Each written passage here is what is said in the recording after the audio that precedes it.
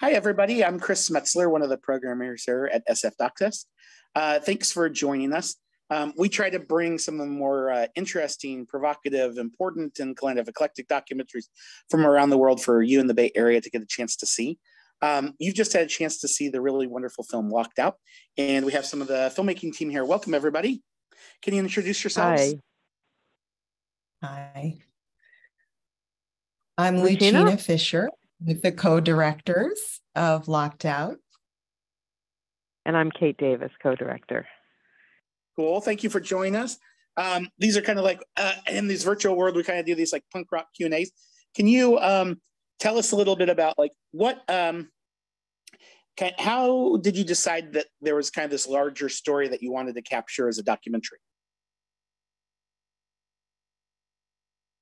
Well, I think through COVID, we've seen just how housing and the unhoused have become such a huge issue, evictions, inequality in our country. And so I think that's brought to the fore that these forces in housing that have existed really since the founding of our country are still at work today. That redlining is not something that is just thought of in the past. It's happening in cities like Detroit, San Francisco, the Bay Area, I'm sure, all over the country. And so I just think the contrast in Detroit is so stark that it really helped us to be able to tell this story and kind of bring it to the public in a way that hopefully they understand where a lot of the inequality we see in our country stems from.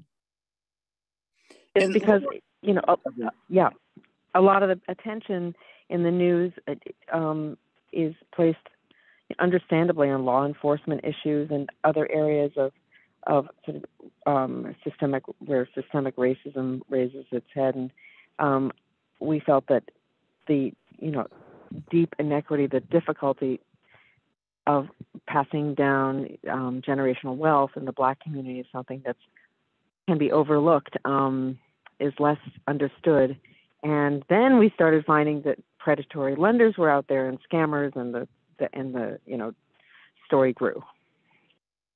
Yeah. Yeah. Excuse me.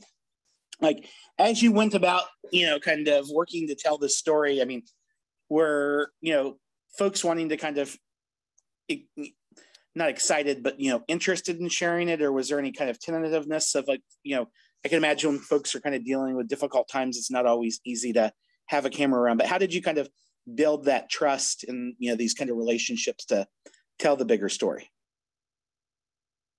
Well, I think any documentary filmmaking process is about creating trust. And we were fortunate that we had a relationship that we developed over time with Summer Crawford, who's one of the activists you saw in the film. And she's very plugged into the community, into the activist community there. And I think, when you're working on such a subject, you really do need that partnership. It's a collaboration.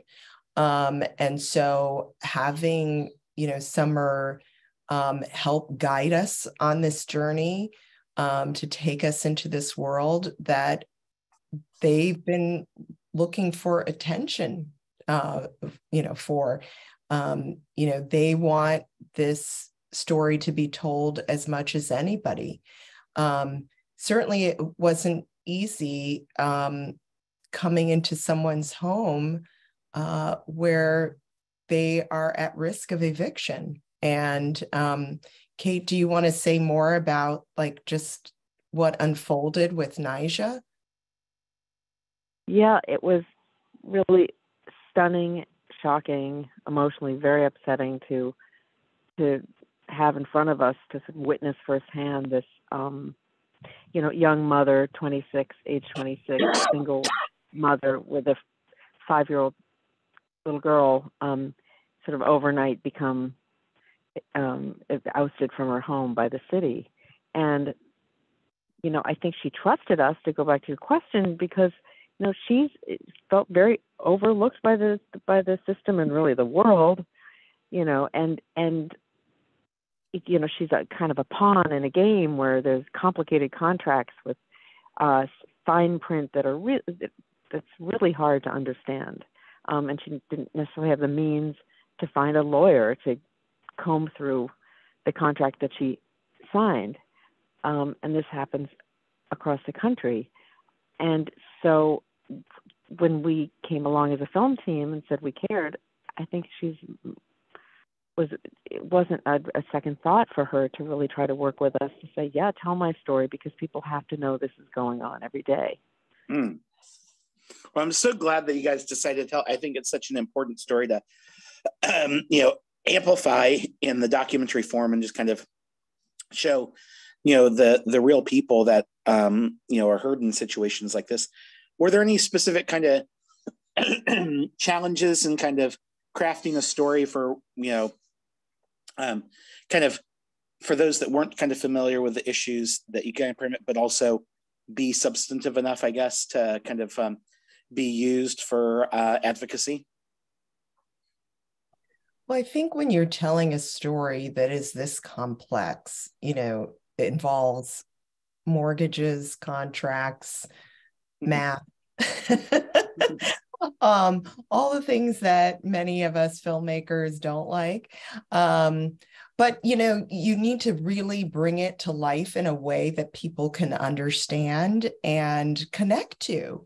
And so that's about really telling the story in a more emotional, personal lens of the people who are impacted.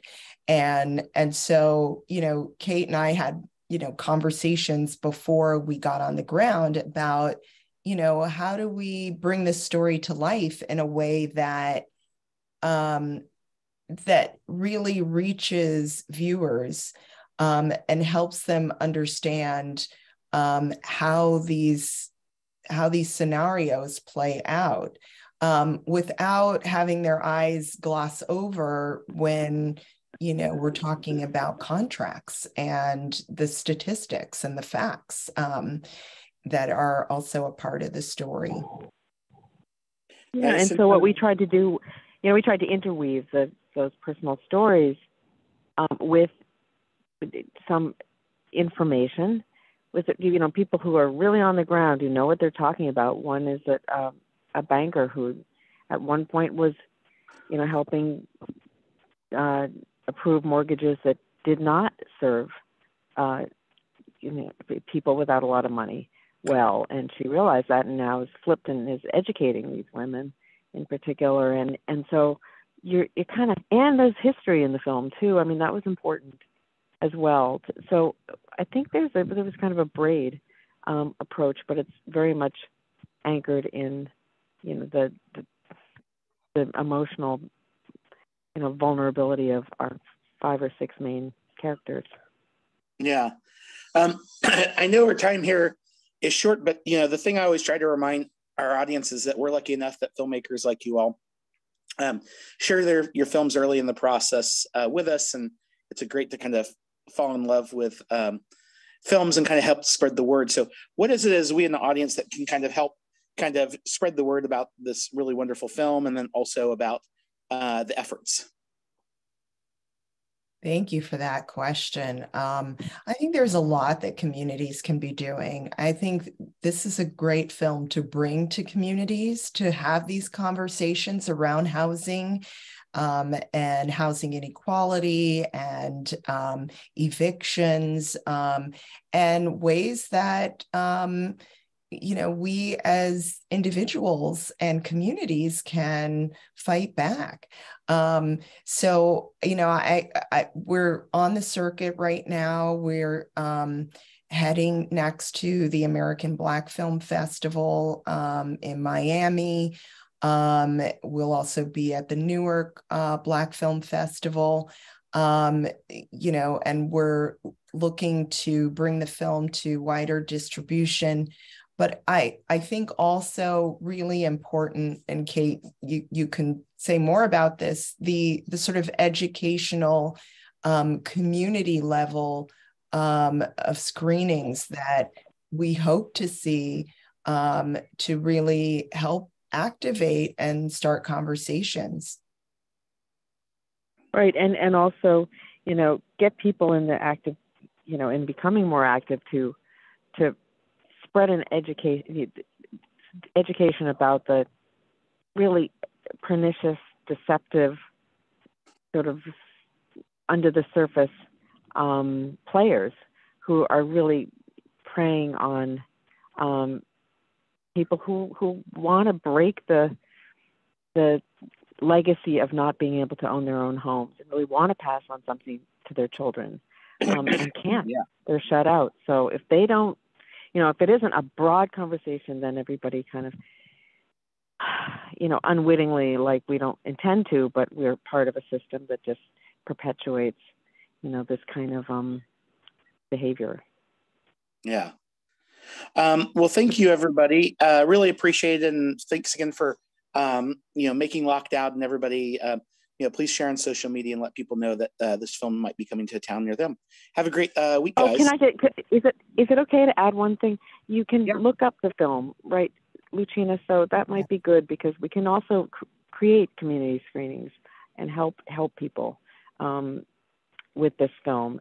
And I think that the Facebook page, there's a good one. And the website, which is lockedoutfilm.com. There you go. Everybody. So if you're moved by the film and would like to kind of figure out a way to kind of share it within your own community, please reach out to Locked Out Film, and we can kind of help spread the word about the this important issue, but also just really story well told. Thank you so much. Have a great week, guys.